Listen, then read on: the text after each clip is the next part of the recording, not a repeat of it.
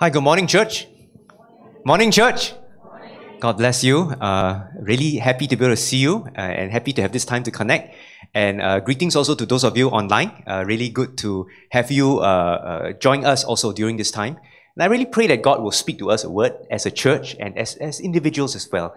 Whether you are here on site or whether you're there online, wherever you are, I just hope you prepare your hearts, quieten the environment around, with your children, your family, loved ones, whether you're in your living room or other places, and just prepare your hearts that the Lord will come and minister to us. I really want to thank Pastor Sabrina, Pastor Andrew for their kind invitation for me to be able to share God's word with us today. And I want to start by really sharing a vision with you. I want to share with you a vision from God's word about building up God's church. A vision which is very powerful, and it will transform RCA if you allow God to speak to you. How many of you want to see your church really growing, touching lives, and changing the community? Can I see your hands? Amen? And I think that's very precious, and I just trust that the Lord will speak something to you. Turn to someone next to you and say to them today, open your heart to God's word today. Would you do that? Just say it to someone. Those of you online, so turn to someone, your loved one, children or spouse, say it to them as well. Open your heart to God's word. When a friend of mine was in London, he witnessed a conservation movement. And this movement was to protect an old church building where people were there to preserve this building called St. George's Church, because something had happened in the foundations and the church building was slowly sinking. And so there was a demonstration. Everybody went around and the people were holding up placards, and chanting, "Save the church! Save the church! Save the church!" And I thought, wow, my friends thought so funny, because I thought the church was supposed to save people, not people save the church. But during COVID-19, such a vision actually is more important than ever. That the church is called to save people. Communities all over the world face uncertainty. They face depression. They even face sickness and death. And we read of so many situations. My heart goes out. I've been trying to help a church in India during this time. But because of all that's happening, I don't even know how to talk to them during this, because of the thousands of people who are falling sick every time. And this is a time where the church needs to rise up to really share the love of Christ. This is a time, when the church is not a time for the church to hunker down, Let's hunker down, let's wait until everything get over. 2 years later, we will get back again, By then, the war over already, correct? So now is the time where God's power will come to help your church share the message of God's love and hope to your loved ones, to your families, and to the community around. And we're really going to ask that the Holy Spirit will do this work. So let me pause here for a word of prayer. Let's ask the Lord to really speak to us a deep word, to the church, to each of us here on site as well as online. Let me pray for us. Father, we just want to commit this time to you. I want to pray for your Holy Spirit to really come and that you will minister to us and you will really open the heavens and share your heart. I just know that you have a special word for your church. And I know you want to do something special for Risen Christ Assembly. So let your Holy Spirit come and speak to us. Open our hearts to your word and open your word to our hearts. We pray and ask all this in Jesus' name. Amen. Amen. So what is the church of God? What is this church of God that's supposed to be like? Is it a building? Is it a people? If you're going to paint a picture of a healthy, vibrant church, what would that picture look like? Would it have a lot of people? Is that your picture of a healthy, vibrant church? Would it have great worship? And by the way, the worship today was great, wasn't it? Really felt the presence of the Lord, But is that the picture of a healthy church? Would it have great food? Would it have a great children's ministry or youth ministry? Now, I submit to you that all these things are some expressions of church health, but not health itself. What is a biblical picture of a healthy church? You see, RCA, if you cannot have a clear picture of a healthy church, what a church is supposed to look like in unity, then it's difficult for you to receive it. You'll be chasing after the forms, you'll be looking for different forms, which all can be facets of health, but it's not really health itself.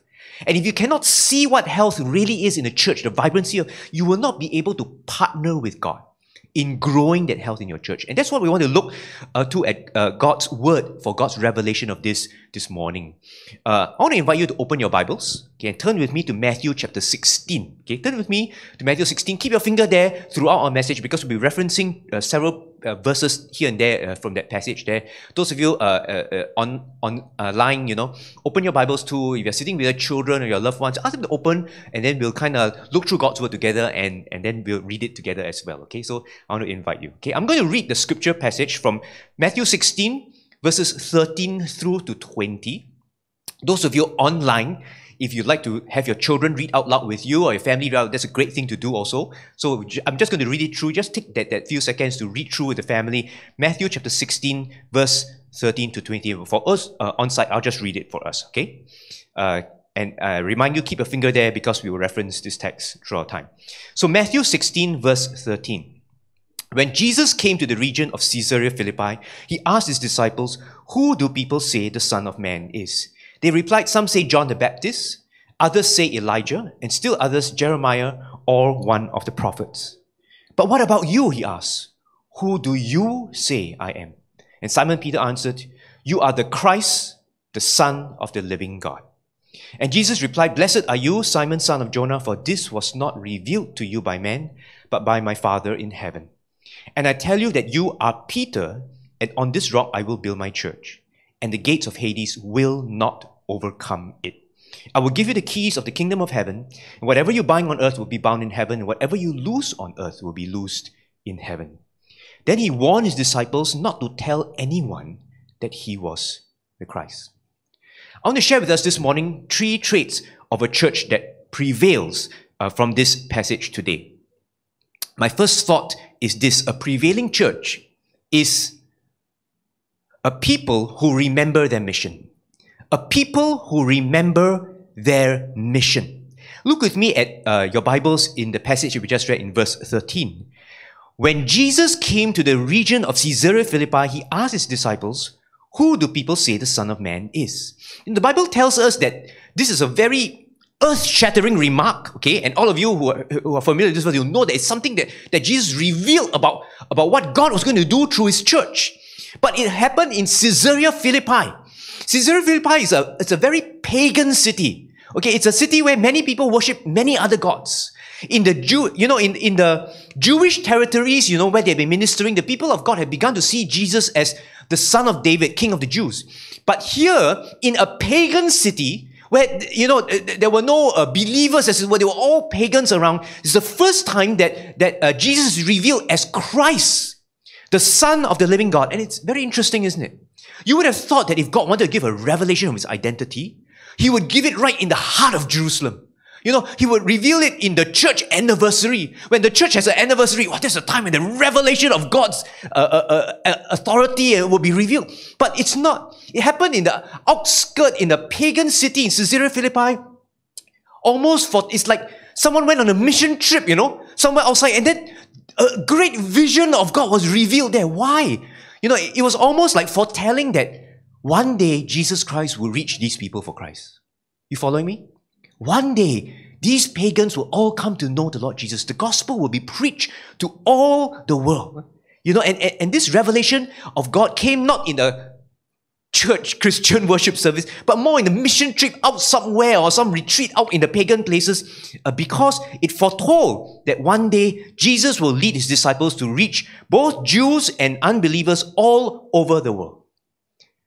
Friends, on a deep level, I want to share something of God's heart with you. God doesn't care, in a sense, that the church is charismatic or liturgical, whether the prayer is done this way or that way or not, but whether things are getting into shape to reach the lost and to glorify the name of Jesus in the lives of people. Amen? It's said that when fishermen don't fish, they start to fight. They're supposed to cast nets, but after a while they start to cast stones at each other. And that is why fishermen must remember their mission: to catch fish. And Jesus called all his disciples, "Follow me and I will make you fishers of men." And that's our life. That's our life mission in different ways, because we're all wired differently. We're all put in different communities. But this is the mission. Turn to someone next to you and say to them, "Catch spiritual fish." Will you do that? A friend of mine told me he bought a fish tank. He was very proud of it. He bought 3 fish and put it in the tank. They were very happy. They swim among the corals. Then after 6 months, he said, "So nice, I'm going to buy another 3 fish." He bought 3 more fish and put it in. And then you know what? The older fish attacked the newer ones. Because the fish had established their territory already. You following me? Yeah, and they found the new ones, they usually huddle alone on one side or floating at the top, And I tell you that there's a lesson that we learn, that when God's people are not remembering their mission, they start to squabble, they start to get too sophisticated for their own good. No, is this person really in charge? Is that person really in charge? Is this way better? Is that way better? Which do I prefer? And God's word is trying to tell us that something happens when the church says we don't want to squabble, we don't want to get too sophisticated, we just want to reach the lost. Something happens that touches God's heart and it brings down God's blessing. RCA, do you want God's blessing? Can I see your hands? Yes? Amen? So in this case, out in pagan territory, the revelation of the identity of Jesus Christ, the Son of the living God, foretelling that one day the gospel will reach out to these very people. Blessed are you, for flesh and blood has not revealed this to you, but the Spirit of my Father. It was in the context of a missional people that God gave a revelation of the fullness of the identity and calling of Jesus Christ. RCA, what is the mission that God gave you? When you first came to this church, and maybe some of you followed coming out to plant this church, what was the mission that God gave you when you first started? Will you be a people who remember their mission? A second trait of a prevailing church that I want to share with us today is that such a church is a people whose leaders discern the presence and call of Christ and follow radically. A people whose leaders discern the presence and call of Christ and follow radically. Look with me in your Bibles, verse 13 through to 16. Verse 13, it says this: Jesus asked his disciples, "Who do people say the Son of Man is?" They replied, "Some say John the Baptist, others Elijah, still others Jeremiah or one of the prophets." "But what about you?" he asked. "Who do you say I am?" And Simon Peter answered, "You are the Christ, the Son of the living God." In those days, the context was that there were numbers of peoples who were raising disciples of their own. They would go into the desert places, they would go to various places to have their own groups of disciples, and each would say, "I come with a different revelation." And the common thinking of the time, many were expecting the spirit of Elijah to come. And so they asked, by what means do you disciple us? And the discipler would say, "I come in the spirit of Elijah." Or some would say, "I'll have the spirit of Jeremiah." And that's why when Jesus asked his disciples, some of you have, who do people say I am? And they say, "Maybe you are like that, so you're like Elijah, you're like Jeremiah." These were the traditional thinking, the popular thinking of that age. But Jesus asked, "Who do you say I am?" And then Peter replied with something of deep insight. Something that as it were, went deeper than all the rest and went against, as it were, the traditional thinking of the age, almost. And it was a radical idea that was out of the box, that kind of flew against everything and went so much deeper with great insight. He said, "You are the Christ, the Son of the living God."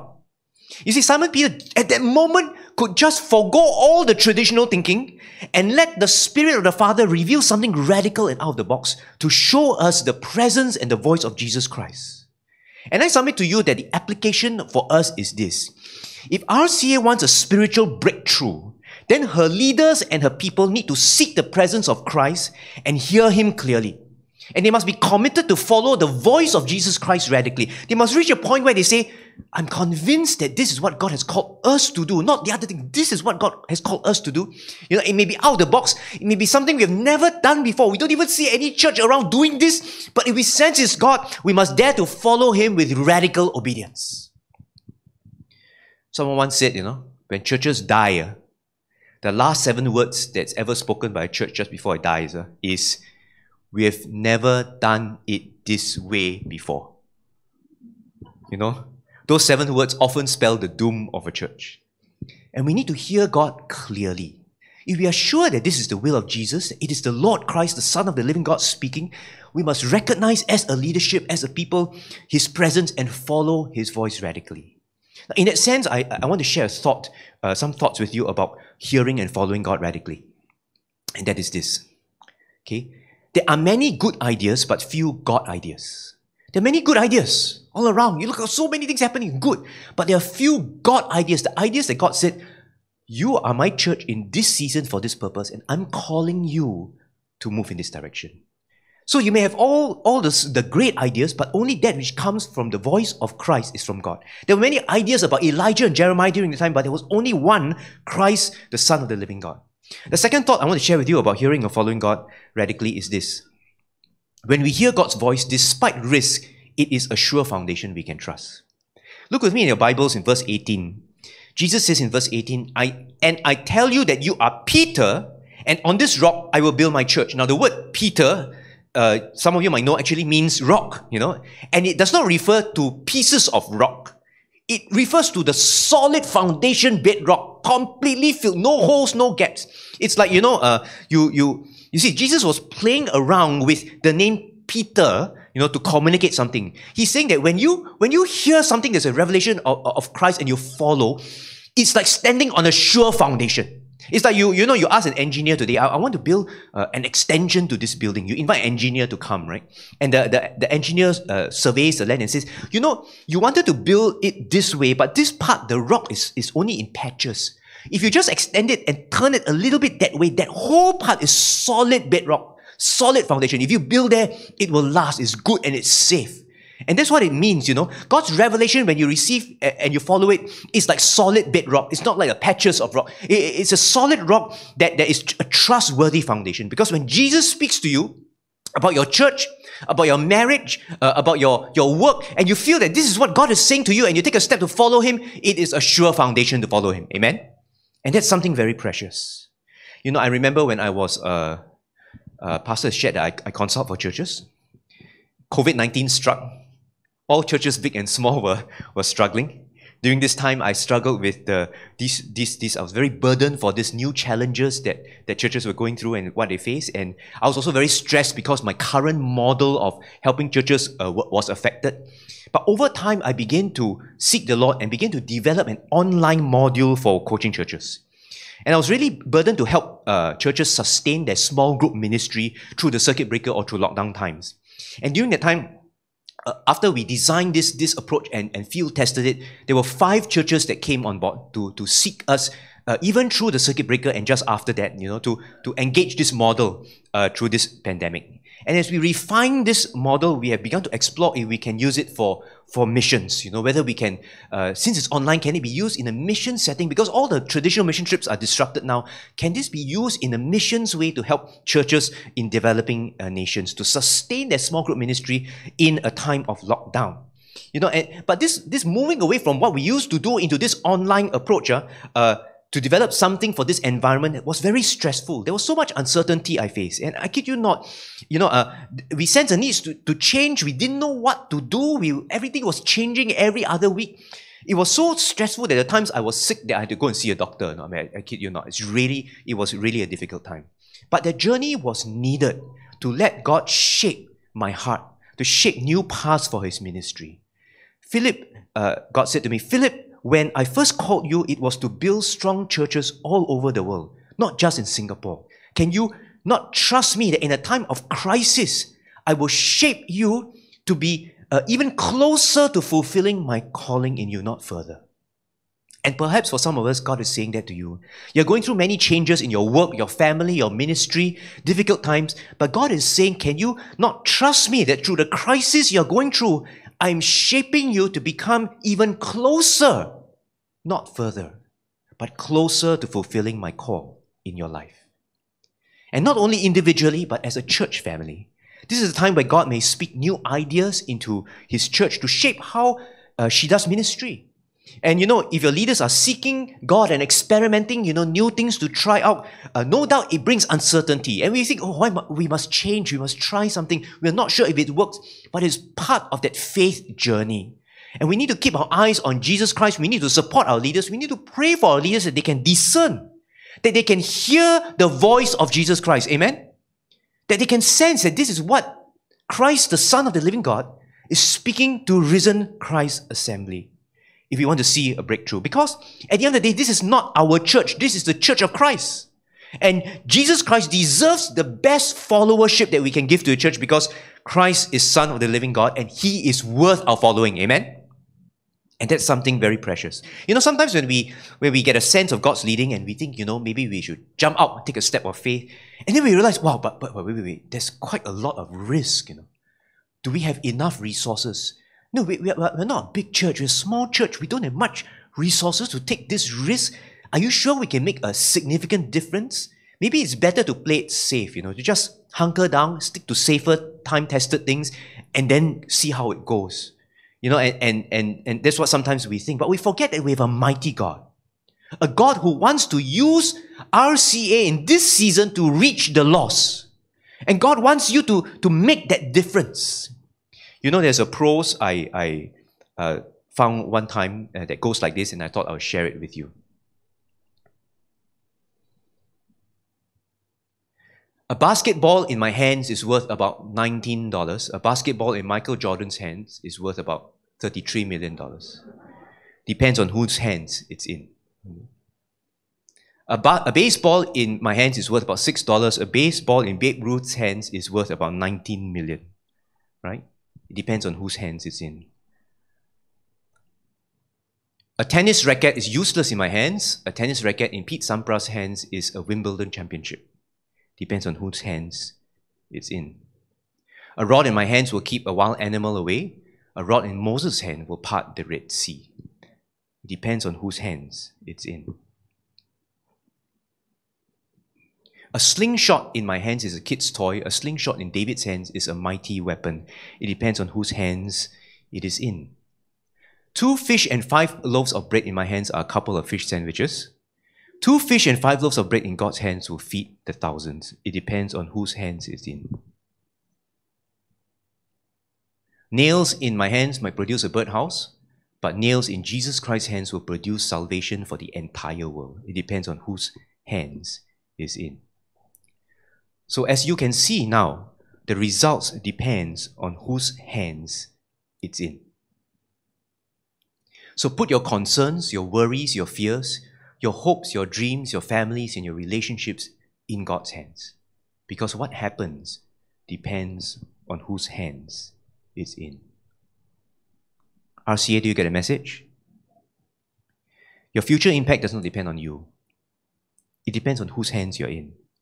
Your job is to make sure you are really in His hands. You're following Him all the way. And when you follow Him with all your heart, because God can put 1,000 to flight, He can put 10,000 to flight if the Lord your God is on your side. Turn to someone next to you, say to them, great churches are obedient churches in the hands of a great God. Would you do that? Great churches are obedient churches in the hands of a great God. So be a people who hear and follow God radically. Pray for your leaders to have courage, to have radical obedience to Christ. This is the time where I tell you that every leader faces the choice to play it safe or to discern what God says and to follow. And I want to encourage you to pray for them, that they will have courage. They will listen to the voice of God. Finally, a prevailing church is a people who choose to trust God for power and growth. A people who choose to trust God for power and growth. Look with me at this well-known part of verse 18 of Matthew 16. Jesus says, on this rock I will build my church, and the gates of Hades will not overcome it. The word overcome here means to be able to prevail or to defeat. It means that death and Hades will not defeat the driving force of the church. Now, when you see this as an idiom, a Greek idiom, what it actually means is that Jesus is saying, under any circumstances, my church will never die out. My church will never die under any situation. My church will always grow in any situation. And RCA, listen carefully. I think that this is a promise from God's word to you. If the believers and leaders here will step out of their boxes to follow the now leading of the Holy Spirit in radical obedience, the fullness of Christ's leadership will be experienced, and regardless of any situation or difficulty, God will grow the church. No pandemic, no challenges, no difficult urban landscape will be able to defeat it. In my previous church experience, when I pastor and I consult for churches, I've seen some ideas that work, some ideas that don't work. The ideas that work are not necessarily the best ideas sometimes. It may be the second best or the third best, but it has the unity of the people. The people just say, I feel that this is what God wants us to do, and they give their whole heart and they stand by it. And they commit their faith and obedience. They trust God for authority and power. Friends, I want to say to you, united faith is so important. As when we move as one, God will pave the way, God will open the door. Look at me at verse 19 of our verse. Jesus says not only to Peter, but I also believe he says this to all church leaders and people who will hear and radically obey God. He says this, I will give you the keys of the kingdom of heaven. Whatever you bind on earth will be bound in heaven. Whatever you loose on earth will be loosed in heaven. Now, keys open locked doors. We all know that. I know a church that does prison ministry, and they reach people in prison with the gospel. The prisoners sometimes look very depressed. They hear that the release date is coming. Wow, they're filled with hope. They're filled with joy. And then suddenly, if something happens, they hear that the release date is delayed. Oh, they feel so down, again. Because the key is the symbol authority. The key is the release date. The key is the authority. He who has the authority to release that person from prison is the one, that has authority. He who decides, I can lock you in for another 3 more months, is the one that has authority.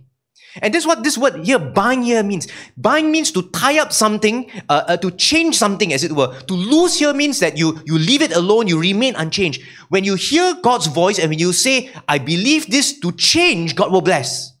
When you hear God's voice and you say, no, this is good, it will remain, God will bless. Because you're not standing on your own word. When you are listening to the Holy Spirit, you're standing on prayer and obeying the Lord. So church, I want to encourage you to listen to God and to follow Him. It takes faith. Faith is crucial. Will you believe that God wants to bless your church? Those who did not believe, Jesus would rather not involve them actually, or not tell them. That's why Jesus went on to say, for the outside people, they said, who will not believe. Look at me, verse 20. Verse 20 tells us this. Then He warned His disciples not to tell anyone that He was the Christ. You would have thought that at that point, why not tell the whole world? The revelation has been given. But He said, don't tell anyone.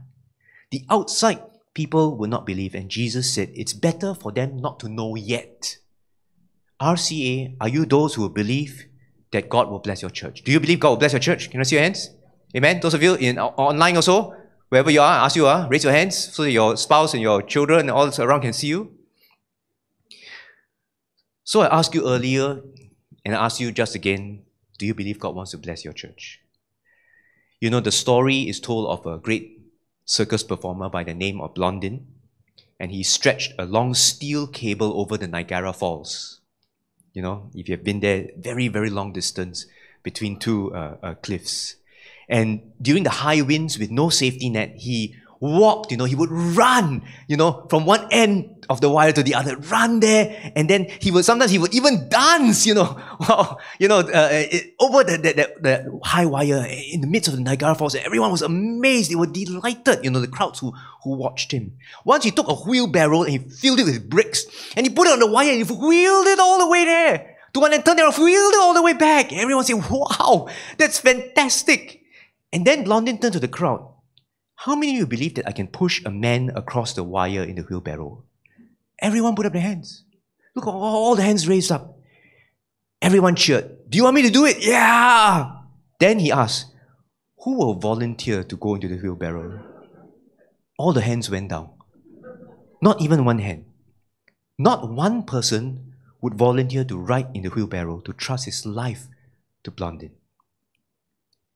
Many people will say to Jesus, I believe you will bless RCA. I believe that you will bless our church. If you are among those, then get into the wheelbarrow. Get into the wheelbarrow of faith. Faith is not just an intellectual exercise. It requires commitment. And we need to say, when it's time for me to serve, when it's time for me to reach out to someone, it's time to take a step of faith. God, you count me in. My hand is up. I will do it. Amen? Turn to someone next to you and say to them, get into the wheelbarrow of faith. Would you do that? Those online, tell your loved ones, get into the wheelbarrow of faith. I want to invite the worship team to come up and take positions. In my time of studies in the US, as part of our school curriculum, we met a senior pastor of a huge church and we interviewed him. And we asked him, what grew the church? At that time, it had reached 15,000 members. Okay, very big church. And this senior pastor stood up to people who are studying their doctoral ministries in church health and church growth. What grows the church? And we thought, he's going to talk about strategy, vision, direction, techniques, unity. We thought about all that. But he didn't say all that. He said, You may think that all of us did such a great job, that we all built this great church. But I, as the senior pastor, want to tell you, we did a small part. God did the major part. God was the one who led us. We just made sure that certain key things were a priority. When God said, these are the few things that are priority, we all in unity said, these are the things we'll make a priority. And we just did those things with all our heart. If God chose us to do this, we followed God with all our heart. It's like there was this basketball game. Michael Jordan was the champion of the game that night. He scored 69 points in that one basketball game. And they were all so far in the lead that the coach said, go and give Michael Jordan a rest, take him off, and put a substitute, a little known substitute there. And the substitute plays in the last few minutes of the game, right? He shoots 2 free throws, and scores 2 points, which is quite meaningless, for the whole thing. But he was the player that replaced Michael Jordan. So he was interviewed by reporters and he was asked, can I ask you, what is the highlight of your career? He replied, the highlight of my career was the night I and Michael Jordan scored 71 points in a game. God grows the church with me, but He will do the major part. I will play the minor part, but He will grow the church, and I will follow Him with all my heart. Friends, is your vision of God too small? Have you been locked in just because of the resources, the size that you have? Jesus Christ says, I will build my church. The gates of Hades will not prevail against it. This is the word of God. I will build my church. Let all enemies beware. The gate of Hades will not prevail against it. That is God's word to us. Come, let us pray.